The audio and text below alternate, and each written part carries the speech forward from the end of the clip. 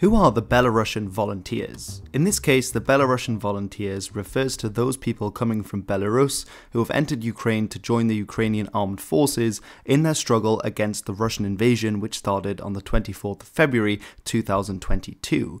Belarus sits just to the north of Ukraine, and as such it may seem apparent that volunteers from that country may wish to enter Ukraine to fight.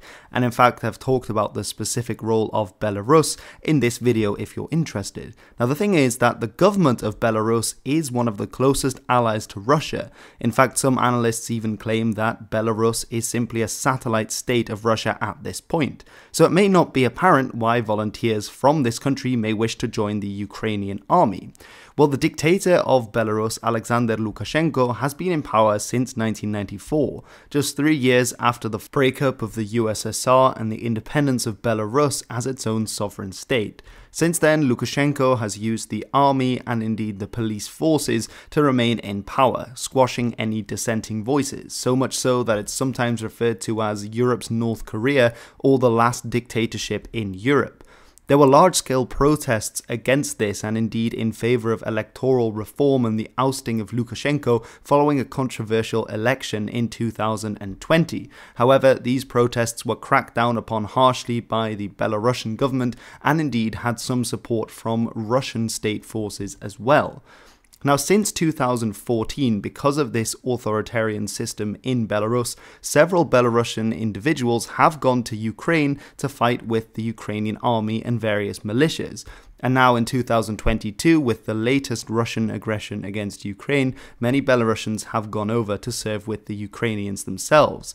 It's been said that around 200 Belarusians have so far crossed into Ukraine and are now serving with the Ukrainian Armed Forces, and that another 300 were en route via Poland. One of the more famous Belarusian volunteers to go over is Pavel Shurmy, who is a famous Belarusian rower who's rowed in the Olympics and won medals. He released a video on Twitter voicing his views as to why he was going over to fight, especially since his wife is a Ukrainian citizen. On the 4th of March, after around a week of the Russian invasion, there was the announcement of the first Belarusian death amongst the Ukrainian army, and this was of Ilya Litvin, who had been serving with the Azov battalion, a rather controversial battalion which I have a video about as well.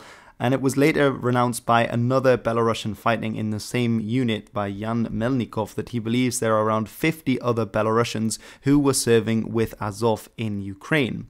He said, "We urge every Belarusian who has a desire to fight shoulder to shoulder with Ukrainians for the common ideals of freedom and the value of serenity to join us." Continuing by saying, "We share the same concept of freedom as the Ukrainian people," he said.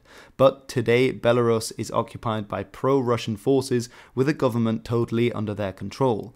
Belarusian freedom depends on the freedom of Ukraine.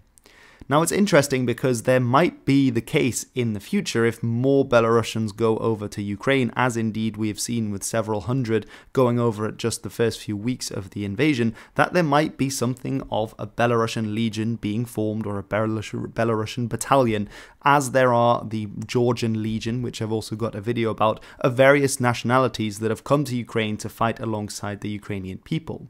The situation is complicated for Belarusian volunteers given the stance of its government, and while as of yet the Belarusian army has not been sent into Ukraine, Belarus is being used as a base for Russian operations there. There has been some evidence of activity on the home front, sabotaging railway connections which the Russians use to move troops and logistics, as well as phone communication lines being disturbed. Vadim Prokopiev said, "The destiny of Belarus is going to be determined in this battle between the Russian world and the free people of Ukraine.